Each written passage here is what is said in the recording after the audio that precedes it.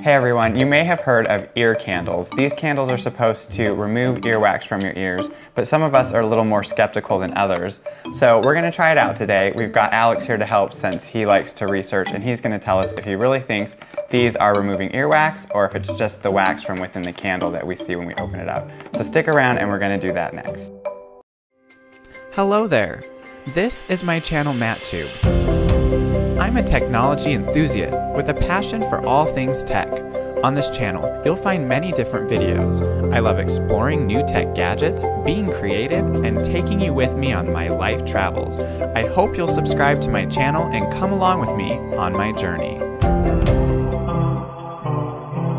Okay, so I picked up 2 of these boxes from my local store. These were about $9.99 each, so they're not exactly cheap. I was just gonna look at this package really quick and tell you what it says on here. It says, relax, unwind, and feel the ease as the warm air travels down each candle, creating a rhythmic sound and soothing warmth. Nowhere on there does it say it actually removes earwax. And that's why Alex is a little skeptical. I was talking with a friend about these the other night, and they also said that it was a joke and it wasn't real. So I thought that we would do a little more investigating to see if we really think that it's removing our wax from our ears or not. I mean, it almost looks like fabric dipped in beeswax. So there's already wax on this, right? And so the question that we're trying to figure out is, when we burn these, is it just the wax from within inside of these that's dripping down that we see? Because when you cut it open when you're done, it looks like there's a lot of wax in there, and it looks like earwax, but it could just be beeswax. I guess you should have someone you trust light the opposite end, let it burn for about 15 minutes, and repeat into the other ear. Fans say that the candles burn.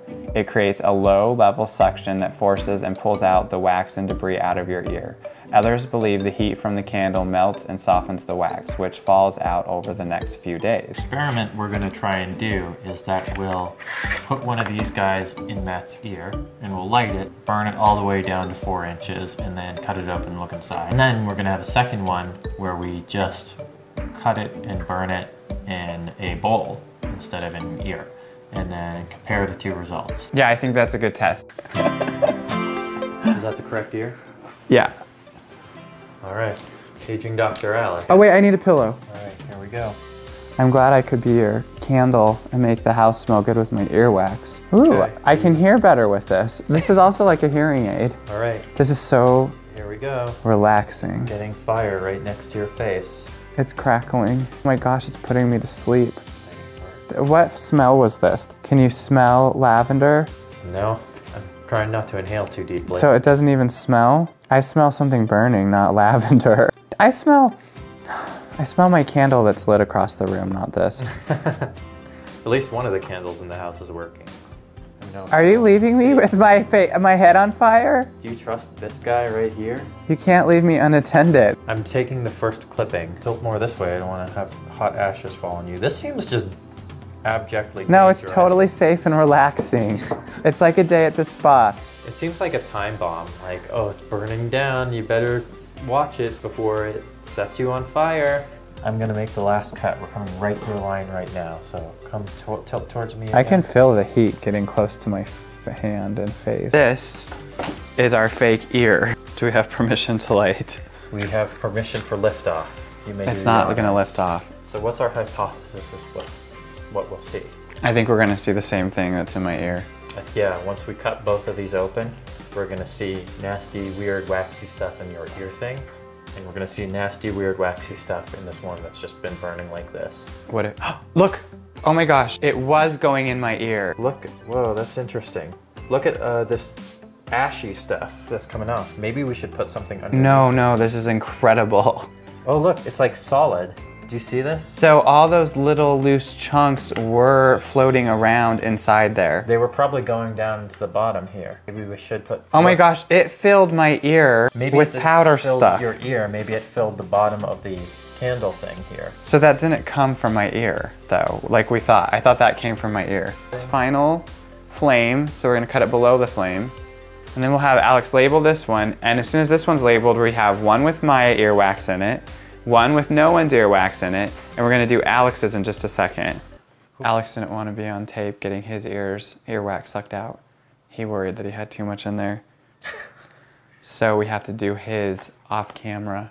Okay, Alex just finished his test on himself.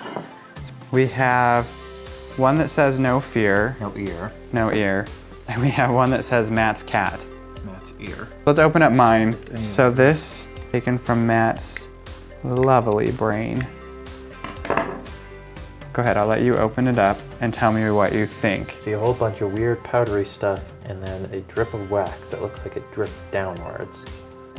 Now we're gonna open the one that says no fear. No ear. Okay. So this had no human attached to it. And oh my gosh. Exactly the same. It has more.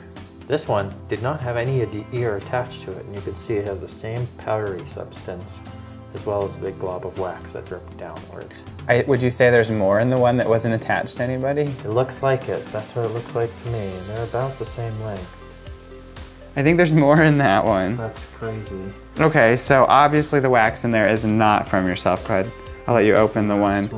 What is that one from? That's from my ear. That Matt prematurely cut short. Not really. You were complaining the whole time. Listen. Yours has the least amount? This is the one that came out of my ear. Oh. It's a little bit longer and there's less stuff in there. So it seems to me like all of this substance that's on the inside here came from the candle itself. And we know that because this one is longer and there's less. Whereas theoretically you would think the ones that were attached to human ear would have more powder and wax in them. Okay, so summing this all up, what do you think? Obviously it's a complete scam. Well, to be fair, nowhere on these packages did it say that it removed any earwax from your ear. It only said that it was a weird, relaxing candle that for some reason it's relaxing to have a So, did you think it was relaxing? Fuck no. When there's a flame that's slowly burning towards your face, that's supposed to be relaxing. Is that saying that you don't trust the person that's taking care of you? It just means I'm not comfortable with having burning stuff right near my face. And another thing I want to say is these have scents on them, herbal and lavender. There was no difference between them, and it just stinks. It just smells like burning paper, really. So, all right, well, we've debunked this one. These obviously do not do anything. Now, the only thing that we don't know is if it loosened wax in there. Maybe in a couple days it'll come out. Don't wait for it. So we're gonna go with the impression that these are bogus and not worth the $10 that we paid each of these, $20 for both of these. Okay, well everybody, thank you so much for watching this video. If you liked it, please remember to subscribe to this channel. And as always, I'll see you in the next one. Don't look in it yet, don't look in it yet. He's cheating! You can't look in it till we're done.